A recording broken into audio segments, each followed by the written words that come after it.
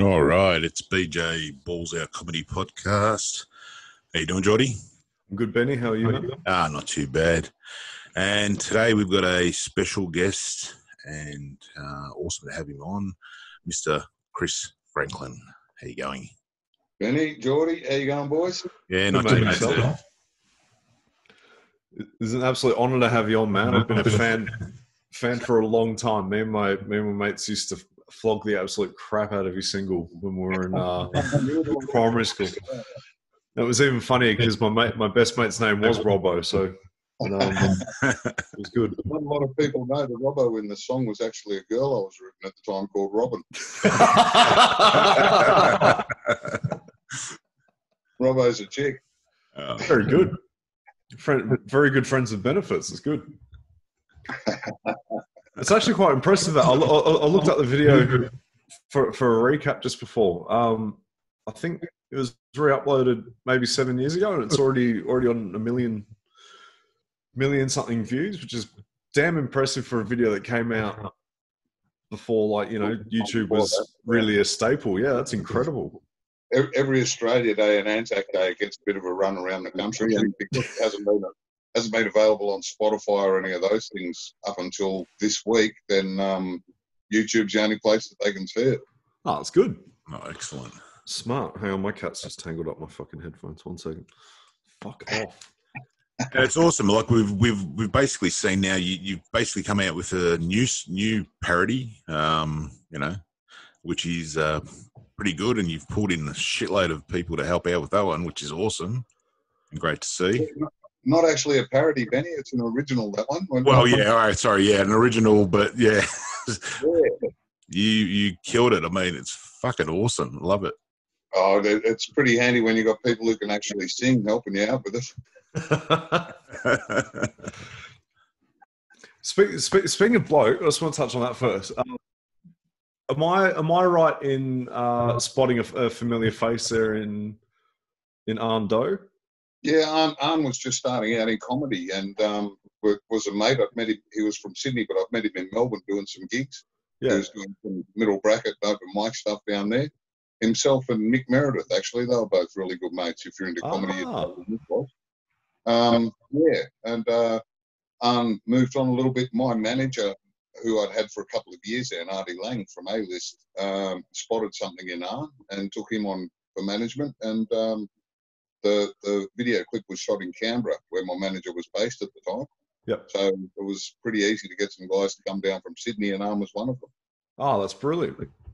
And I don't know if I'm letting any sort of cat out of the bag here, but in one of the very last scenes when it's going past the Hills Hoist, there seems to be a balaclava of sorts. Did Tism have anything to do with this? No, mate, no. I'm reading way too much into it. A lot of people seem to think I was part of Tism, and even if I was, I couldn't tell you. So yeah. I will let you know that the balaclava's there representing. I still do a joke, but I don't use balaclava anymore.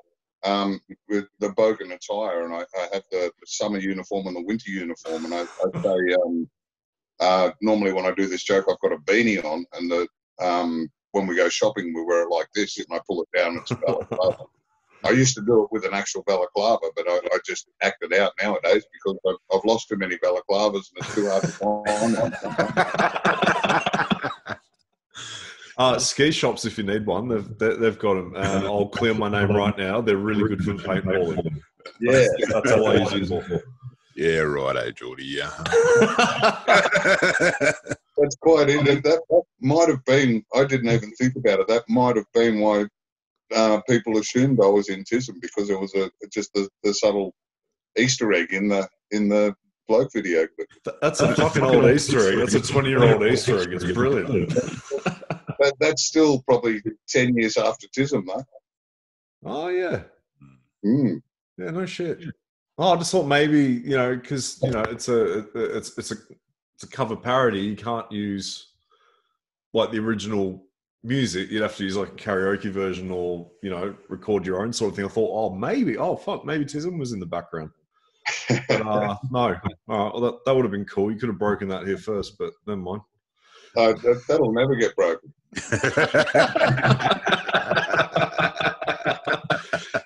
First rule of autism is don't talk about it. Yeah, fair enough. No, it's brilliant. So, what have you been up to with your downtime apart from releasing some original material? Nothing really. To me, this ISO time has been no different to being in between tours or gigs because I live in Tasmania.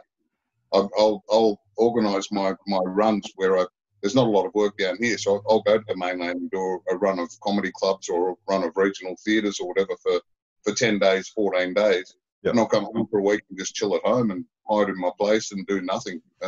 It's been just an extended period between gigs for me. Yeah, that's fair enough. It's been good. It's been a bit creative, though. I got the shits one day because people were out everywhere, and I wrote that poem and put it on Facebook and then said it could be a song in the last verse. That was actually my wife's suggestion. She said, you should sing the last verse. So I did that. And then a fella called Robert E. Kelly released his musical version on the piano in a place called Ringe in New Hampshire in America. Oh, wow. Crazy. And we got in contact with each other, and I'd already started putting the band together, the 23-piece band for my rock version of it, and I invited Bob to be a part of ours as well. So, and that's where it ended up. I ended up being, after 22 years of traveling around the country and the world, getting on stage doing stand-up comedy, trying to get my name out there, it took 2 weeks of isolation for me to become world famous. Well, at least you're not suggesting people, inject disinfectants or anything. So there's a better way to get famous. Is that not a good thing? Because I had my first hit today. Donald Trump said I could. The bleach, yeah, fuck. People start doing a Breaking Bad soon. They'll start baking bleach to turn it into ice or something. Fuck that. No, that's affected my brain. I keep thinking I'm on a podcast with the word balls in it.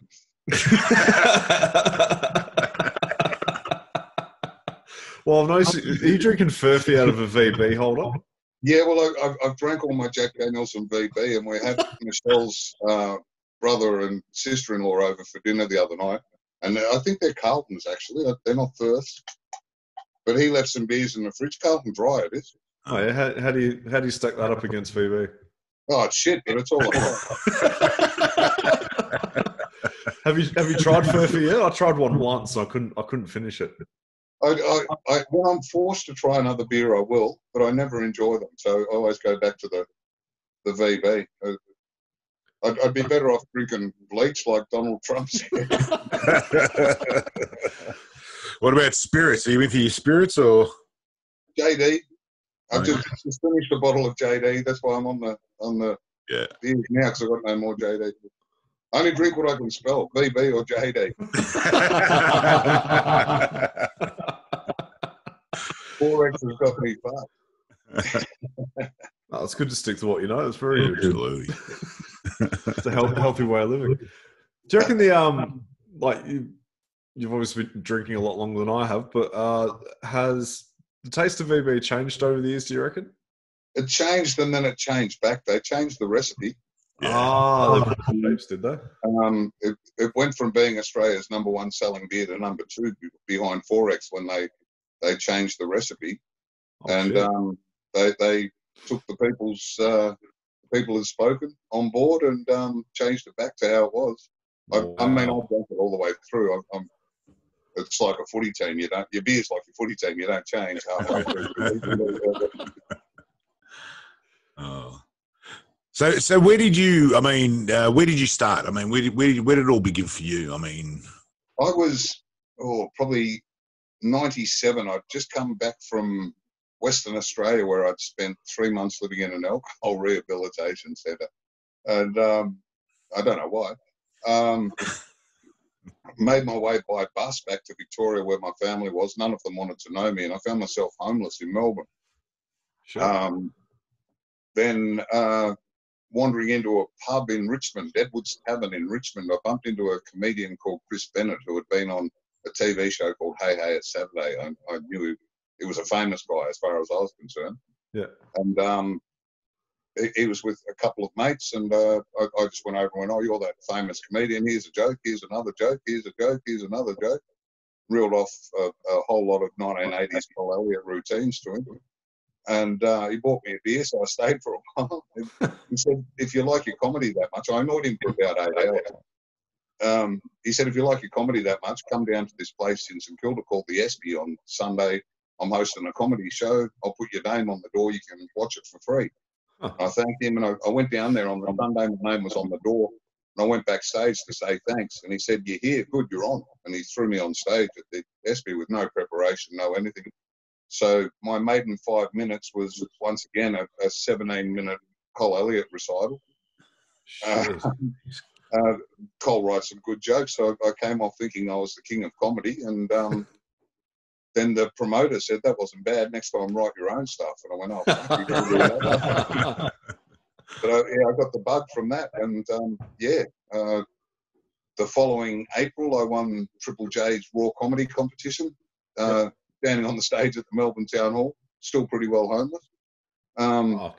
Won a trip to the Edinburgh Comedy Festival, and all the open mic comics I'd met at that time. Who were they around then? Dave Hughes, Rove McManus, Bev Kellick. They were all saying to me, "Are you going to go to Edinburgh? You're homeless." I said, "Well, I may as well be fucking homeless over there as over here. You know,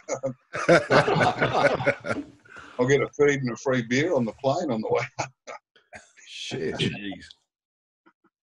So yeah, that's how it all started. And after winning Raw, there was offers coming everywhere. 2 years after that, Bloke came out, and from Bloke, I'd earned enough money to buy a 2-story 4-bedroom house on a tropical island in North Queensland that the ex-wife is still fucking living in.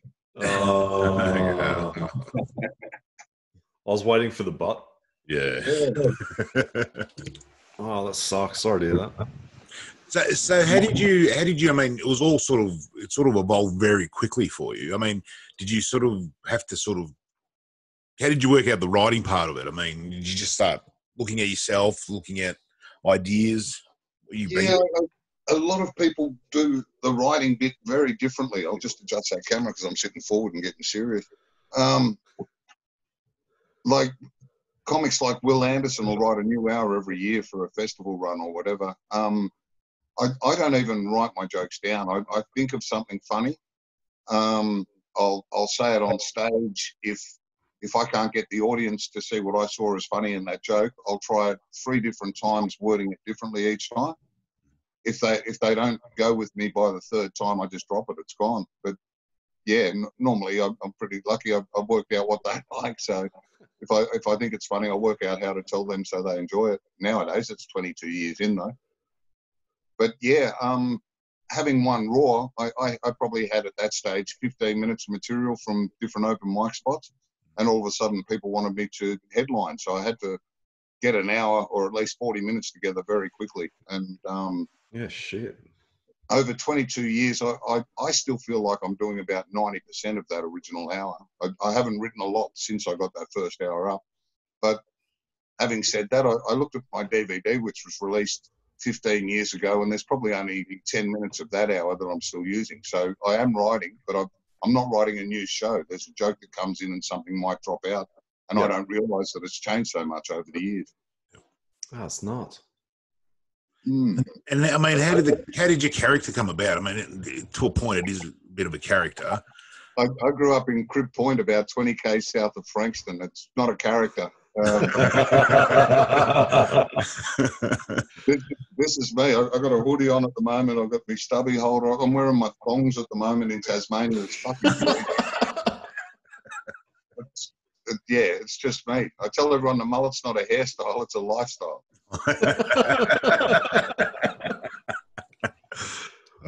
Here's my desk. You reckon I've got a character? I'll turn this around. I've got a VB bar mat on my desk. That's brilliant. There we go. Get that hand out of the way. We're back. What would you say would be the highlight of your career so far? Quite a few things. Bloke going to number one was pretty special, although at the time I didn't realise it was special because I'd never been a singer or a recording artist before. I just brought out a song and 3 weeks later it was at number one. So Yeah. I thought that's what happens with everyone. But it wasn't until I released the second single and nothing came of that I realised how special the first one was. Yeah. Getting my name inside a bit of trivia in a VB stubby lid was a pretty big highlight. Oh, shit. Some comedians want their name up in lights. I just wanted to be in a VB stubby lid. How'd you find that out? Did you twist the top yourself, or did someone tell you? Someone sent me a photo of it. So I'm a can drinker generally. I'm not a stubby drinker. Reason being, I used to drink a lot of stubbies, but they're in a dark glass, but they still get affected by the sunlight, I've found. Yep. So, yeah, in cans are always the same. So I switched to cans very quickly. Yep. So it took me a long time to actually get the actual stubby lid with my name in it. It's quite cool. It says two songs in the history of Australian music have gone to number one that mentioned VB. One was I Was Only 19 by Red Gum, and the other one was Bloke by Chris Franklin. So I'm in pretty good company there. That's awesome. That's nice. If anyone's listening out there and you find another one, can you send it to us so we can send it to Chris? Because that'd be... I've got a couple sent here now. Thank you. I do? That's awesome. Excellent. I mean, it'd be one thing to say it, it'd be another thing to actually have it. That's really cool. Mm. That's brilliant. That's another highlight. Singing Bloke in the middle of the MCG to 60,000 people, that was quite exciting. Grand final day? No, it wasn't grand final. So it would have been 120,000 there then. Oh. Just a home and away game. Ironically, Richmond Football Club had employed me to do it, and they were playing North Melbourne on the day, which was the team I barracked for. Mm-hmm. So they said, "Do you want to come in and meet the players before the game?" And I said, "No, I want to go and meet the North Melbourne players." And I sung it for Richmond in the middle of the MCG wearing a North Melbourne scarf. So I don't know if that was wonder if that's on YouTube. That'd be all right. I don't think anyone had phones on their mobiles back then. Yeah, no shit. Yeah. Bloke was released on CD, and that was new technology.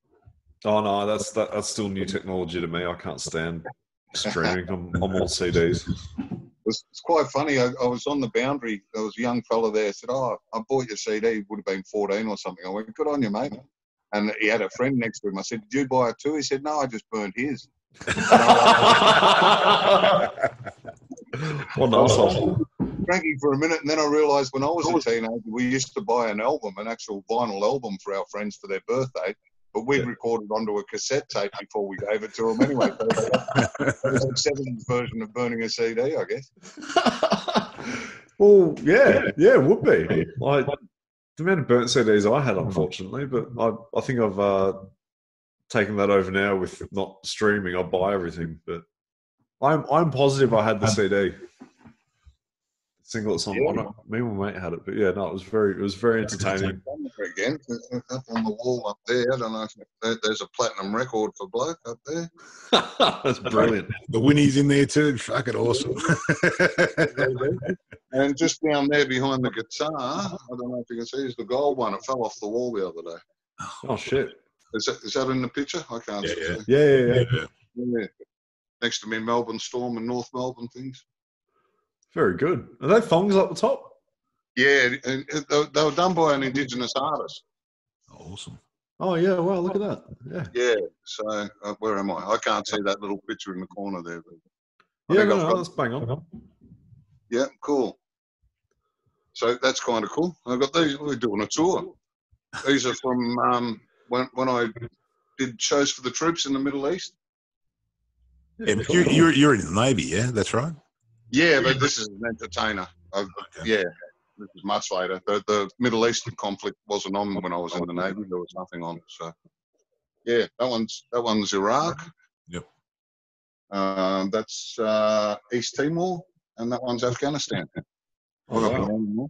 How did you find that, Chris, when you were over there? I mean, was it scary? I mean, did you sort of just go? I know you're sort of ex-Navy and that you know you want to do it for the troops and that, but did you find it like, fuck, I've got to get over there and God knows what's over there sort of thing, or was it just like, I'm doing it, going there? Yeah, it wasn't something that was in my mind. Firstly, so many entertainers had been before me and come back, and so I knew they looked after us, and we're pretty well wrapped in cotton wool while we're there. Secondly, I did have Navy experience. I've had military experience, and a lot of training sort of was in my head. It was many years after, but I was remembering as much as I could while I was there. Yep. So, yeah, I felt fairly comfortable the whole time. Yeah. What spun me out the most was the age of our troops over there. They were all in their 20s. They were the same age as my kids. Oh, wow. Yeah, and there was two fellas there, Snowy Morland and Darren Smith, that watched a show of mine in Tarankot in Afghanistan one night, and they were both killed the next day. Oh, shit.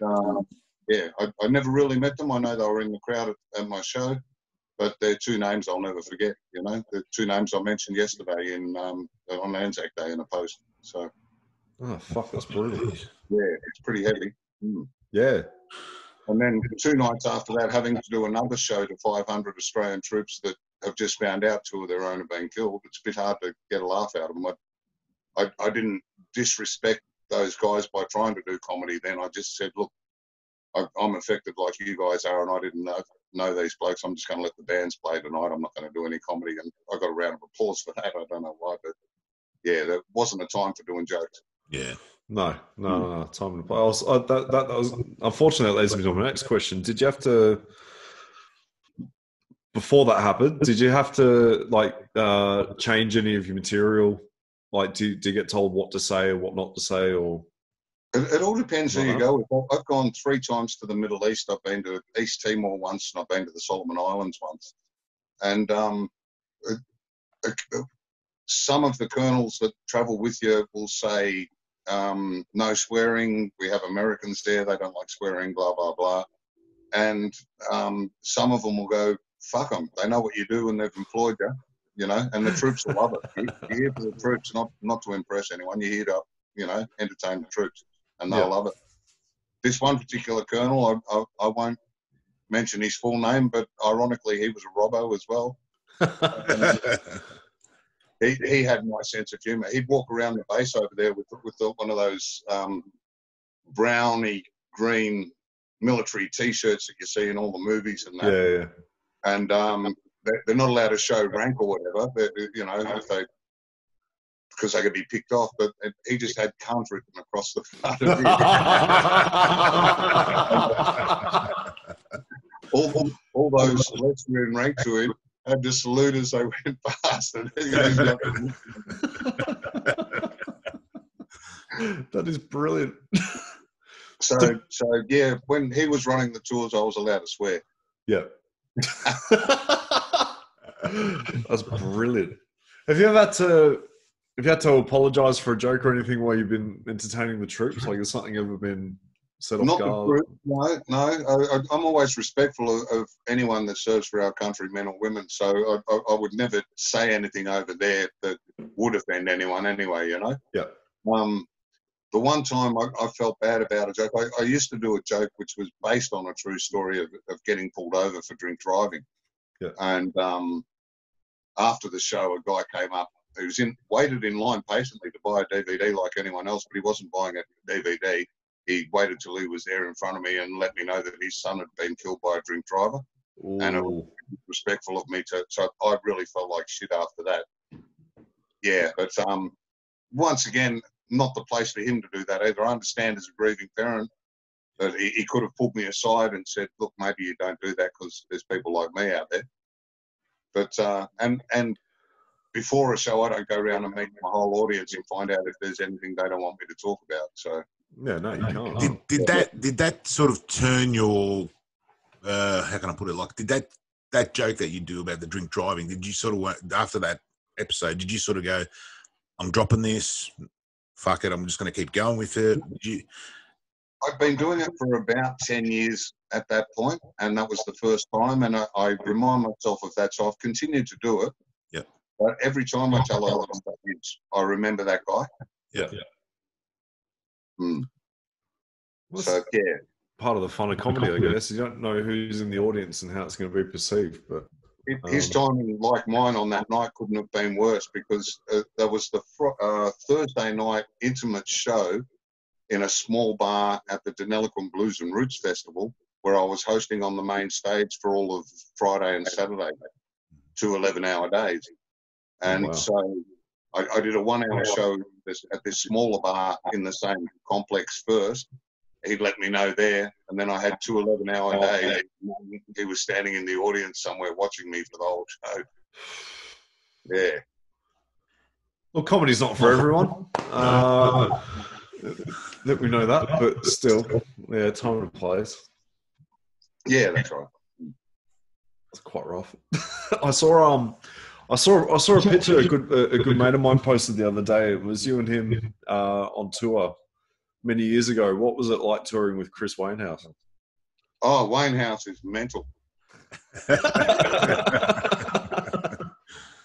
Absolute brilliant mind, but yeah, if he can cut you down or get you in trouble in any way, he will. Can you give us an example? Oh, just the other day on Facebook, we weren't even touring, but he put a picture up of I had an ex-military friend who runs a gun club in outside of Carnarvon in Western Australia, in the middle of nowhere. Yep. We did a show at Carnarvon, so he invited us out the next day to fire some pistols at the range out there. Wainhouse has got a photo of me and him with handguns. I've got a Magnum, I think, shooting at the range, shot from profile, so you can't see that we're at the range. It's just side on. Yeah. And he's put that up on Facebook and said, remember that time we went shooting in Western Australia? And then the next photo he's got of me standing over a dead dugong that we saw on the beach. So, yeah. I had about 15 comments on there trying to defend myself, saying they were 2 different incidents. and his post was actually titled "How to Fuck a Friend on Facebook." Yeah, that's the kind of guy Wainhouse is. I love him to death, but he's a prick. Oh, that's brilliant. How long did you guys go on tour for? We did a lot of different things. We still cross paths quite a lot. Most memorable, we did a month in Melbourne, me, Chris, and Steady Eddie. There was a show called Politically Incorrect. Yeah. So that was a lot of fun. Yeah, we did the one show together for a month, every night for a month. It was great. Wow. Fuck, that would have been intense. Did you do the same material every night, or did you mix up just in case someone came? It's a little bit. It was a different setup. Like we had a couch at the side of the stage where if Wainhouse was out performing, Steady and I'd be sitting at the side of the stage with microphones as well. Huh. We could just heckle him anytime we wanted, or That's awesome. But knowing that they could do the same when you were on stage too, you know. Yeah, no, it was a good little setup. Whose idea was that? That's incredible. Yeah, I'd love to see that. It was a few years ago now. Yeah, we had the backing of Chug Entertainment. They'd funded the thing, so we had like billboards around Melbourne, the size of high-rise buildings, and all that sort of thing, and still couldn't pull a crowd as is the way at Melbourne Comedy Festival. So thankfully we were all on a wage for the show, and unfortunately they all lost a lot of money. But they spent a lot on advertising. Those billboards aren't cheap. Yeah, no, that's a great idea though. That needs a reboot, I think. It was good fun. Yeah. Well, first time I saw you was probably, I reckon, 2018. I mean, I've seen you on TV and all the rest of it, but actually in person was at the Bear Pit. Hosting the after yeah, hosting. And I love how you guys call it the Bear Pit. It's just another gig for me. Yeah. But the way I said it to Geordie, the way you can control a crowd and when they get rowdy, and I mean, I love it. Like during the festival, I try to get there as much as I can just to watch the comedians and that.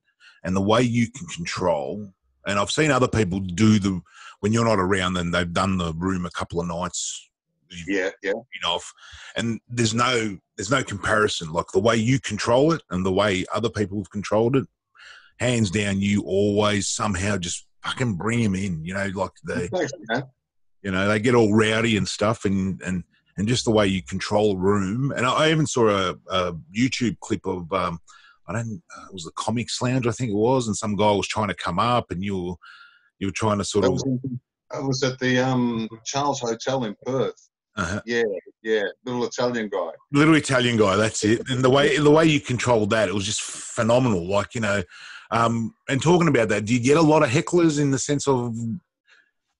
I do, but I'll always shut them down in time as well. That doesn't normally get to that extreme with that little fella, although that was a lot of fun too. He used a lot of the lines where I was pulling the piss out of him when he was there anyway. But and in that situation, there was a big bouncer, I know, Robbie, at the side of the stage there. You can see at one point in that clip, I look over at him and go, I've got this, you know. He's saying, you want me to get rid of him? And I go, no, it's all right, I've got this. So, yeah, not really a problem. Those, like Wayne House we mentioned earlier, that those of my era of comedian always said that I was the one known for dealing with the hecklers the best. There's a few heckle lines out there. As you guys know, as comics, there's standard lines that you don't use other people's material, but with hecklers you can. Heckle lines are, we're fighting a common enemy and use what you can to shut them up, basically. There's a few heckle lines I've written over the years that are now the standard that are used by everyone. So that's kind of nice. That's cool. Can you give us an example?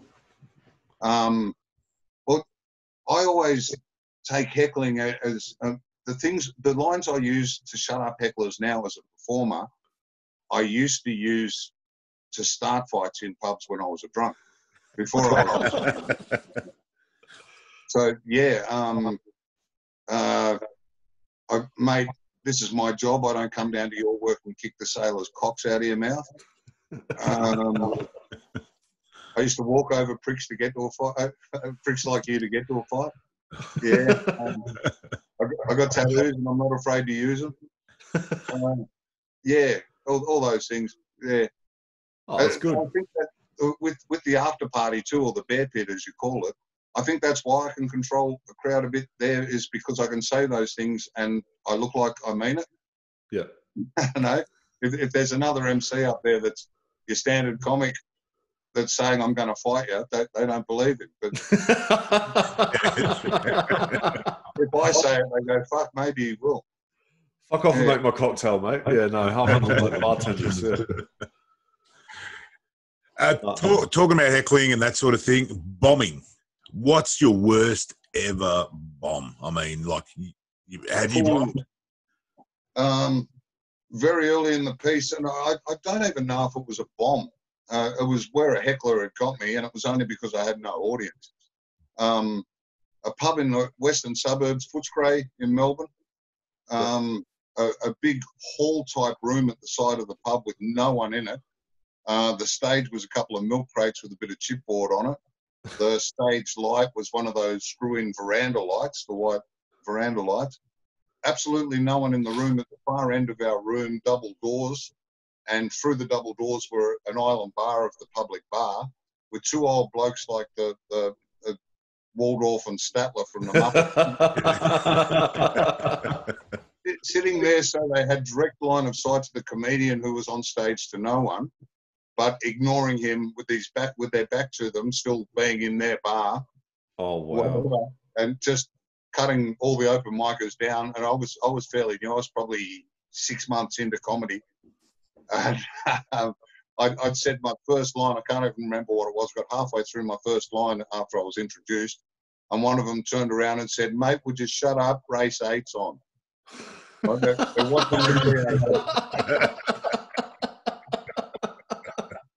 no coming back to that. They're not even in the room. I mean, yeah. So that was my biggest bomb, I reckon. Fuck. Does that ever creep into your head when you're doing a gig? No, well, since then I've always had an audience. Yeah. I find that works better. It's a key ingredient to a comedy. Yeah. And do you have a routine that you go through? I mean, before you get on stage and that type of thing, do you sort of have a sort of a little ritual or? No, not really. Not really. Yeah, I've often thought about that because there's some comedians who won't have a meal before they perform. They'll only eat after. Some people won't drink, but will drink heavily after or whatever. And no, if there's a meal offered, I'll eat it. If it's not offered, I won't eat it. If there's beer there, I'll drink it. I've gone on blind drunk and I've gone on completely sober. So yeah, no real ritual at all.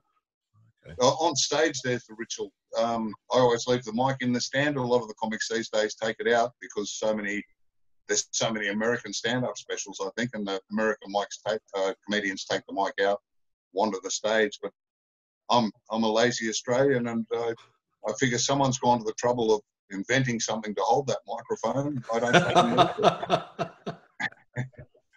And in my early days, you could smoke at venues as well. So I always had a beer in one hand and a cigarette in the other. I had nothing to hold the microphone with anyway. Oh, fuck, there's not many rooms in Melbourne you could do that in anymore. No. So you're giving up the smokes now? Is that what you're saying? I'm still smoking. I just can't do it on stage. Oh. Well, like tours of country pubs where they decide to put you in beer gardens. You go, fuck yeah, I can smoke out here. Yeah, that would be good. Do you have a favourite place in Australia to gig? Well, I haven't performed there and it's changed. There was the Gold Coast Arts Centre used to have a great room upstairs. It was stage in a very wide room, so there were only about 2 or 3 tables deep, but over 100 people going sideways. So it was a very wide room with a radio mic, which I don't normally like, but it was handy there because I could just get off stage halfway through my set, and directly behind where the stage was where the bar, where they served everyone. So I could keep doing my routine while I got a beer at the bar and go back. That's brilliant. But, they moved that to a basement room downstairs, which was a lot of fun, but a bit more rowdy. It just wasn't the same as the one upstairs. So, upstairs at the Gold Coast Arts Centre was always a great place to work. I love the Exford in Melbourne. The after party only ever happens in the public bar during the comedy festival. The room upstairs is a weekly room on a Thursday night, I think, maybe a Wednesday. I think it's Thursday, yeah. Thursday, yeah. They don't generally get a big crowd in there, but it's always good fun. It's good camaraderie amongst the comedians, which is a great Melbourne trait. I find comedians will hang out at venues, whether they're on or even after they've been on, they'll hang around for the rest of the show or whatever. That doesn't happen in all the other states. So I always love that about Melbourne. Yeah, that is a thing that's catching on. Well, I mean, was catching on before all this lockdown shit happened, but yeah, it's good when comics stick around and have a drink afterwards and talk shit. And yeah. What about Tassie? What's the scene like in Tassie? Are you active down there? It's pretty good. There's a weekly room on a Wednesday night in Hobart called Joker's Comedy Club. It's run by Gavin Baskerville. Yep. And there's a couple of weeklies open mic nights around Hobart as well. Here in Launceston, we generally have a monthly pro night. It's run by Stuart Bell. Fresh Comedy is the company. Oh, yeah. And he'll bring a headliner down from the mainland all the time. So it'll be Heath Franklin doing Chopper or Mikey Robbins or, he'll have Daniel Sloss come down or, if he's in Australia. So always quality headliner, and occasionally I'll jump up and do a support or whatever at Stu's request. Yeah.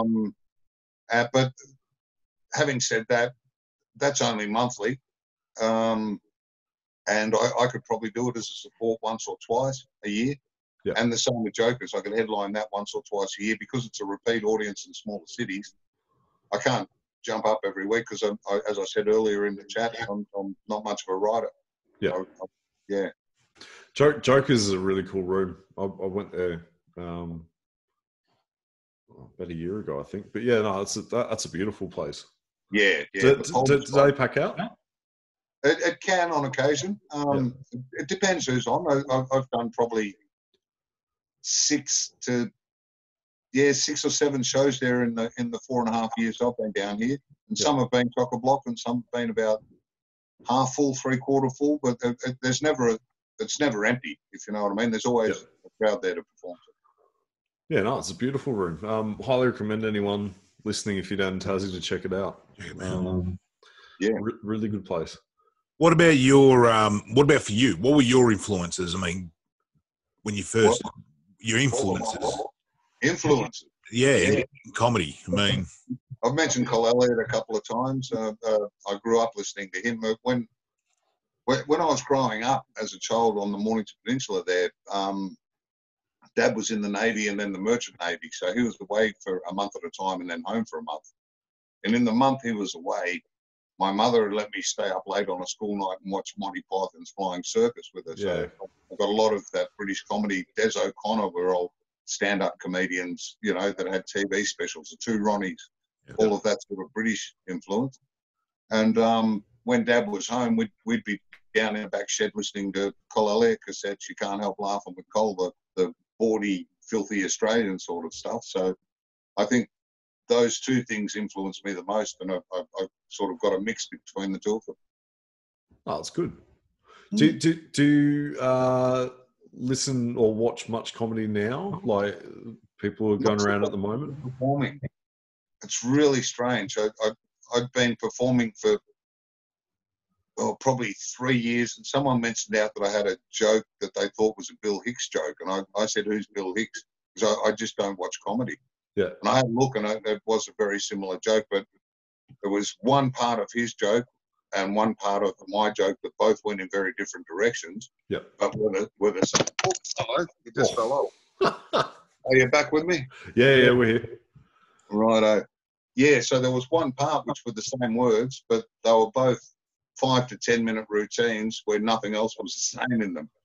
You know? Wow. So I chose to continue doing it. I knew within me that I wasn't doing that line because I'd seen Bill Hicks do it. I didn't know who Bill Hicks was. Yeah.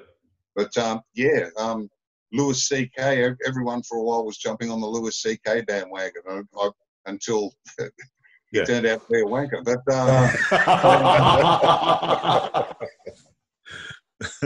I don't watch comedy, so I didn't get into it, didn't watch it.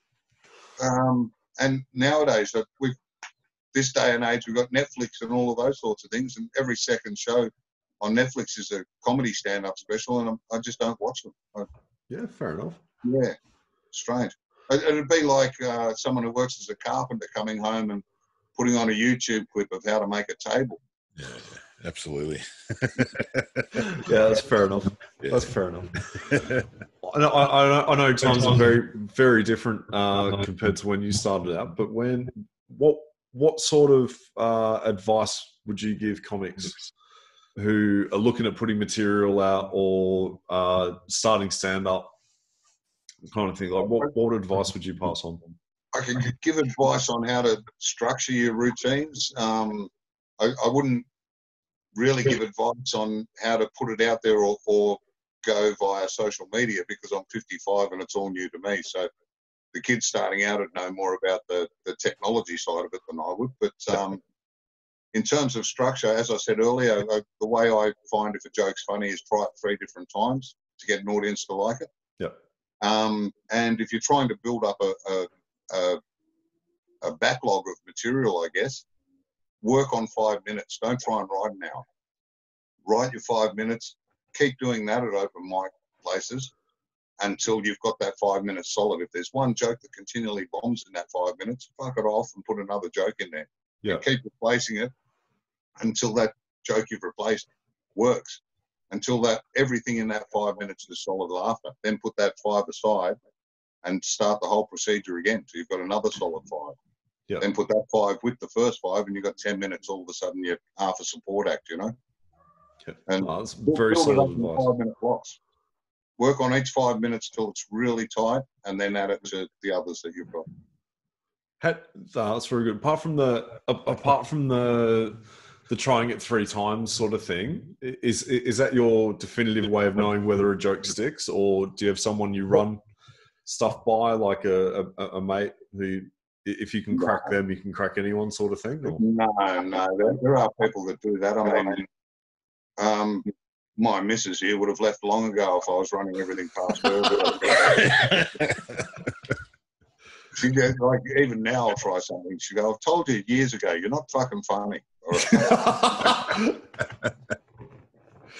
So, yeah, I'm sure there's people that have got mates that'll do that, but if they're too good a mate, they're going to tell you everything's funny anyway. The best way is on stage to strangers. They'll give you an honest opinion. Yeah. And because you're not writing, I mean, does it change up? Do the jokes change from time to time? As in, like you've got the same joke, but the wording change at all, or do you sort of just keep it? Only in new jokes. Once I found a way that's working, I'll try and remember how I said it that way. And if I word a joke differently, it's funny for me because my 45 minute set now goes in exactly the same order all the way through. It's a recital more than anything. So if I say something differently there, it'll throw me out for, what fucking follows that? If I've said it differently. So I basically say everything word for word every time. The trick is making the audience think you're saying it for the first time. Yeah. Yeah, that's very solid advice. I've heard that before. Oh, that's good. Have you ever had have you ever looked at a crowd and thought, oh shit, I don't know how I'm going to get these guys over? Like, has anyone ever set you up to fail sort of thing before you got up? There's situations where it can happen. An unprofessional MC at a sportsman's night, it might be the president of the club or whatever, who wouldn't know how to set up an introduction properly, or, that there might be a time where you're doing a sportsman's night and they've had an auction and then a guest sportsman speaker. And just before we bring the comedian on, we'd like to pause for a minute and remember Bill from our club. He was in Treasury. He died last Tuesday. Oh. And now here's this bloke for a bit of comedy. It can be a bit hard that way. Yeah. But Fuck.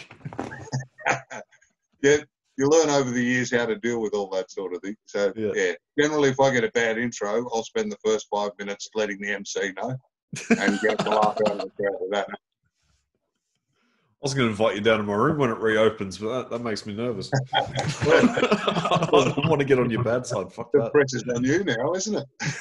Exactly. This guy's done a song, you may have heard it. A 20-minute glowing intro for a 5-minute spot. No, mate, you'd get longer than 5 minutes, don't worry. Do you ever get people, I'm always curious, like, do you ever get people, like, reciting lines from bloke at you? Yeah.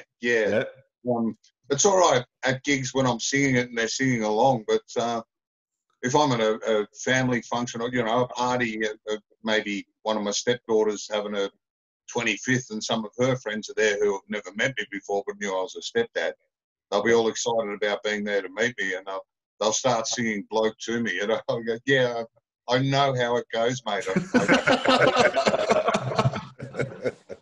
Yeah, I've heard it enough of me fucking singing it. I don't want you fucking it up in front of me at my stepdaughter's birthday party. So it's getting a bit old now? People coming up to you? 98. So 97 I started singing it. 98 I performed it in the Raw final. 2000 it came out as a song. So if we go from 98, that's 22 years I've been singing it. Before ISO, 4 times a week. Yeah. I was over it when it came out as a single, when everyone else did it. I'd already been hearing it for 2 years before that. So yeah. It's a very clever song. I do like the odd parody. It's very good. Oh, thanks, man. And it was a very, very big. I remember when it came out, it was a massive talking point at school. I remember coming home one day because my mate lent me the CD, and I think I bought it anyway. I told my mum I wanted to be a bogey. You burnt it. You burnt. No. I've never. No, I don't think so. I'm trying to remember. You did. Tell the truth, Jordy. Between now and then, if I come to the realization that I did in fact burn it, I'll send you a carton of something. But don't be that generous. You only owe me $9.99. No, inflation. I've got family in Tassie. I'll get them to drop it off. It's fine. I remember coming home one day and telling Mum I wanted to be a bogan. She's like, no. I was like, all right. That was it. Like, it was a massive song. Sadly, bogan's got a bad stigma. It's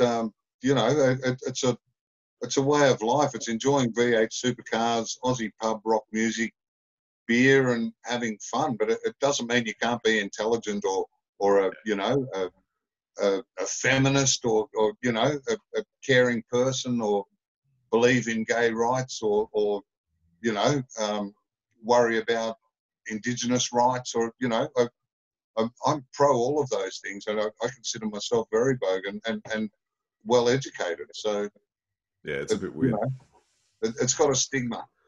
It does. It does. Maybe write a song about that. That'd be entertaining. That'd be good.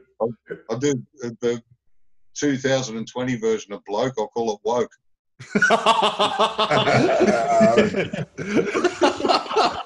Just don't go as far as putting auto-tune on and all that sort of shit. Fucking please don't do that. Speaking of Aussie pub rock, who's your top bands? Well, they're a world headlining act now, but AC/DC were an Aussie pub band. Yep.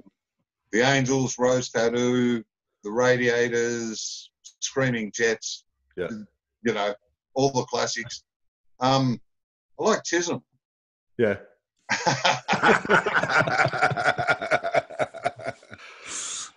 I think that was a hint, ladies and gentlemen.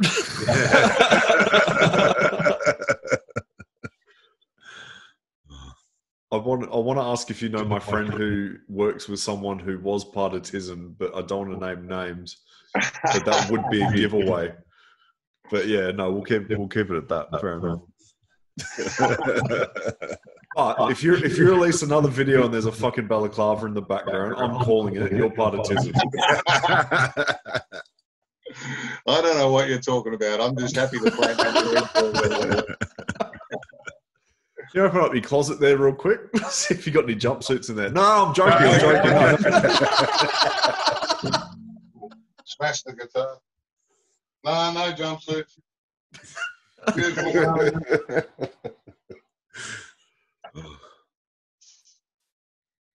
Oh, hang on. No, I don't recognise that. That's a onesie. Close.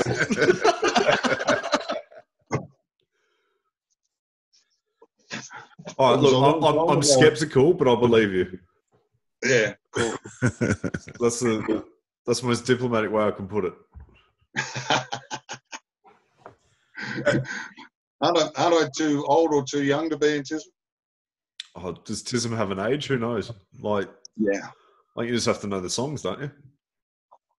I wouldn't be able to name any of their songs to you. I couldn't name Greg the Stop Sign.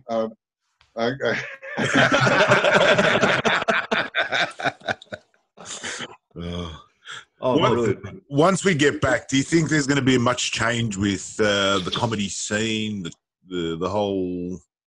It's an interesting one. I've thought about it. In my fantasy world, I'd like to think everyone's dying to get back out there and have a laugh and have a good time, and it's going to be good for everyone. But I also think from how I myself react when I'm out in public these days at the supermarket or whatever, I tend to distance myself more so and be conscious of it.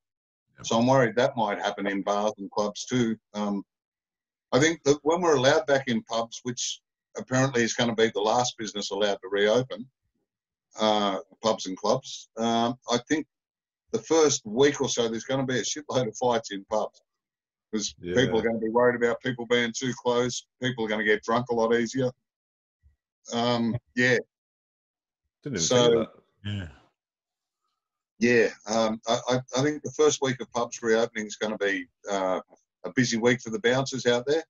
Sorry, doormen, not allowed to call them bouncers. Insinuates they bounce you out of venues. You've got to call them doormen now. I know why. Sensitive. You've got to call them doormen because they're normally 6 foot tall, 3 foot wide, and they've got little knobs on the front of them.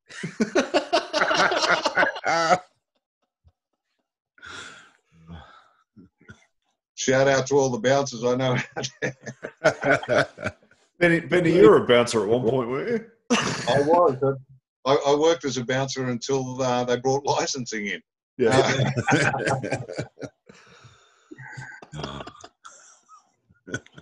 Very good. Yeah, no, it's a very interesting observation. That'll be that's something I didn't even think of. Violence being an issue, so that's a scary thought. But. Yeah. Hopefully not. I think though also we need a date that the clubs and pubs are going to open again before we can even start booking. So when they say it'll all be over soon and everyone can go back to work, we won't be able to, because we're going to need another 3 months after that for venues to be able to promote the show. Yeah. You know, for us to book them in, all of that sort of thing, put a tour together. Yeah. And so it's going to be a little bit longer than everyone else. Oh, but it'll be worth it when it comes back, I hope. Oh, yeah. We're all hanging to get on stage. And ironically, I think even veterans that have been doing it for 20-odd years are going to be quite nervous getting back in front of an audience after not being there for a little while. Yeah. It's almost like someone's hit the reset button. Yeah. What I'm not looking forward to when we all get back into it is the amount of fucking COVID-19 jokes on the first night. Yeah, no, I can't be fucked with that. I can't be fucked with that. Every second act will have a parody. Oh, God. I hope not. Yeah, no, me too.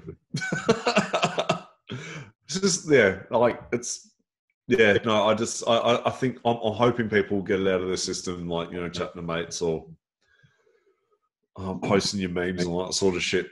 And they actually won't feel the need to do it on stage, because that'd just be fucking painful. Imagine an hour of that.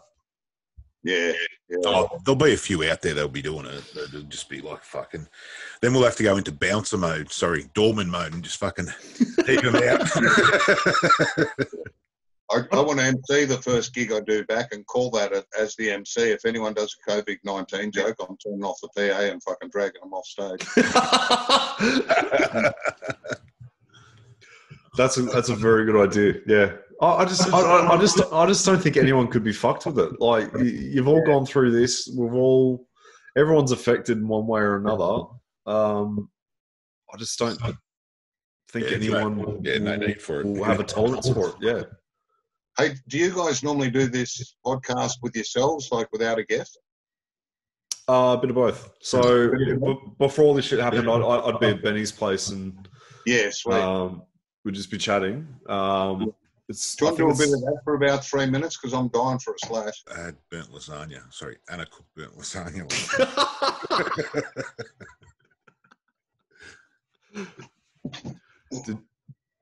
I'm back. Hey, buddy. How you going? Good, man. So what were you talking about while I was gone? Benny got served burnt lasagna by his wife last night. Oh, nice. Yeah. You might have to have a word with her. No, it was all right. No words. It was a great meal. Best meal I've ever had. That means she's sitting in the garden and can hear him. Yeah. You can always get another one. Lasagna or what? Talking about lasagna or what? Yeah. Feminism. What was I going to say? Who would be one of the biggest acts you've toured with or performed with? Gee, I opened for Tom Green at Melbourne Comedy Festival on 2 separate years. Did some shows with Tom. That was kind of cool. Yeah. In terms of comedy, he's probably the biggest. I mean, there's a lot of guys that are on those ABC UK TV shows that have come out to Melbourne to do festival runs, and I've ended up pretty drunk with them in the festival club. Johnny Vegas and a few people like that. But Johnny Vegas? Holy shit. Yeah, we got very drunk together once. I think it was once. But in terms of shows, opening for Tom was pretty cool. That would have been a loose night. Yeah, it was. Yeah. I saw you did. You went to Canada. I think it was last year. I go every year from them. How do you find that audience? I mean, how do you find the sort of the? I just go to the venue and they're there. I don't have to find them. They just.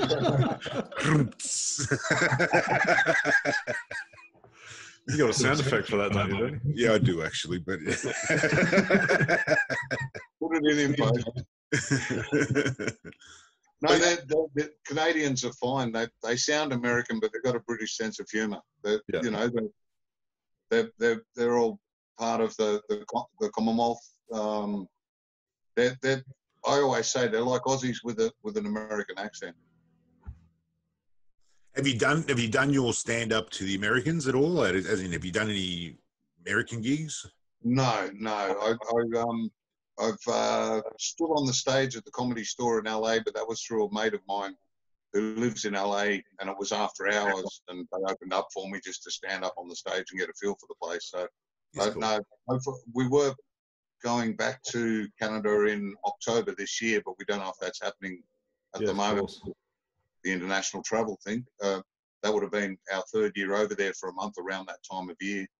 Getting quite a following in Canada, and last year we spent 2 weeks in LA before we went up to Canada.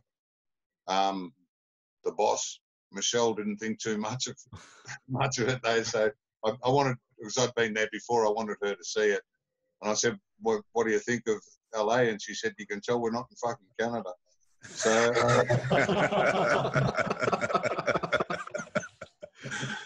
yeah, so next year we'll probably go straight through, unless I've got a few friends there, and if they can tee up a gig, I'd love to do something in America. Would you change up your gig? As in, would you change it up at all for that sort of audience, or would you just? Yeah, I would talk a lot slower for the Americans,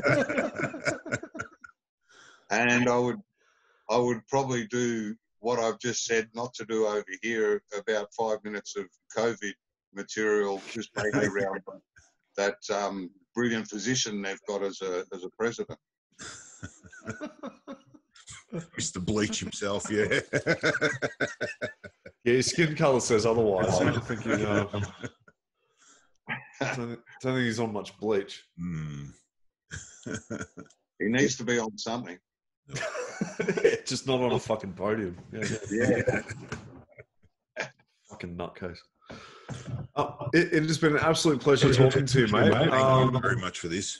Next time you're in Melbourne, please get in touch. Will, for sure, guys. I've had a ball. Been a good brilliant.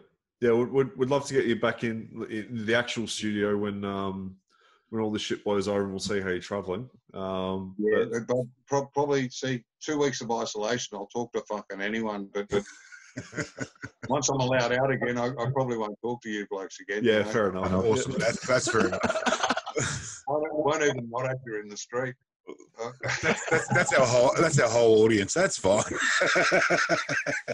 I would love to come and have a chat in the studio, boys. Thank you very much. Well, long time fan, first time chatting to you. So this has been a blast, man. Thank you very much. Good on you, Geordie. Thanks, mate. Thank you, Chris. Much appreciated for this. No worries, Benny. Anytime, mate. Cheers, Chris. Stay safe. See you, bye.